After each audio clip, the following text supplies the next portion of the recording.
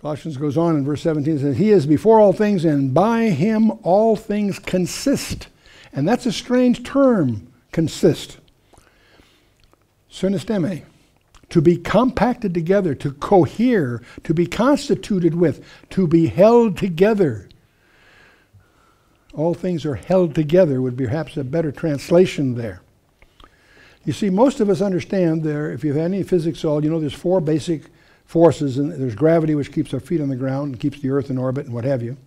Electromagnetic, like radio waves, light, and molecules of chemistry and so forth. Then two nuclear forces, a strong nuclear force that holds the atom together, a weak nuclear force that generates radioactivity and the heat of the sun and that sort of thing, presumably. Well, the nucleus of every atom is held together by what physicists call the weak and the strong forces. The nucleus of the atom contains positively charged and neutral particles, to use a simplistic model. Notice that the nucleus consists of neutral and positive charges. The mutual electrostatic repulsion between positrons should drive the nucleus apart if it were not for the strong nuclear force which binds the nucleus together. In other words, you all know that positive and negative charges attract each other. No surprise. Two particles of the same kind, either positive or negative, repel each other. We're together? Okay, so we have a nucleus of an atom that consists of all positive things surrounded by energy levels of electrons.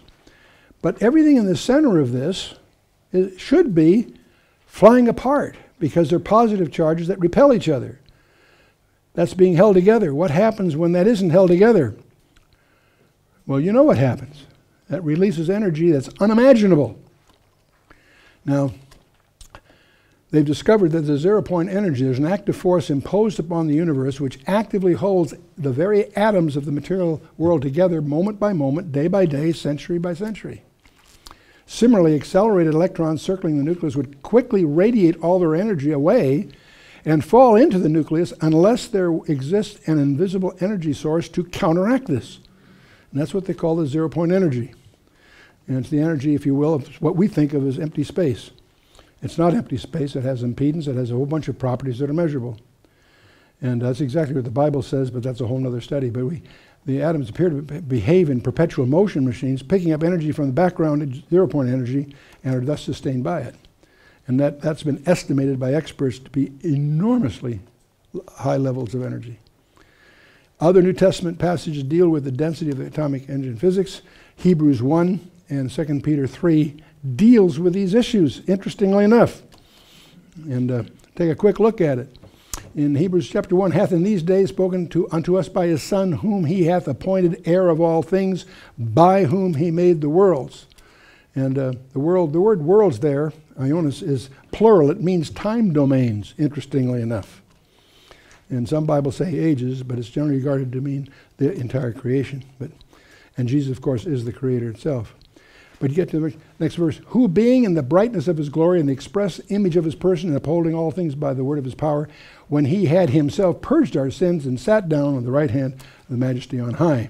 The express image of his person. And there again, it's the express character, like a steel engraving, if you will. And all the prophets and all the writings up till now have all been but shadows and hints at the aspects of Jesus Christ. But he's the embodiment of them. And he walked this earth that we might know. Upholding all things by what? The word of his power. And there is a day he's going to say enough already. And this all enumerates the same three facts in the same order as here. The word for upholding is the very same word as in the Septuagint is used when it speaks of the Spirit of God moving on the face of the waters in the second verse of Genesis. He brooded, he moved, and so forth.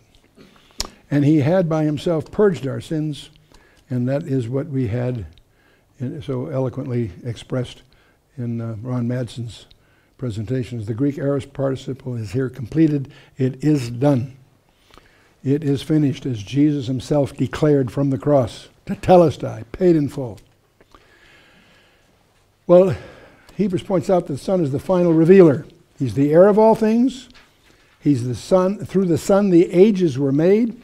He's the brightness of God's glory. He's the image of the Father. He upholds all things by his power.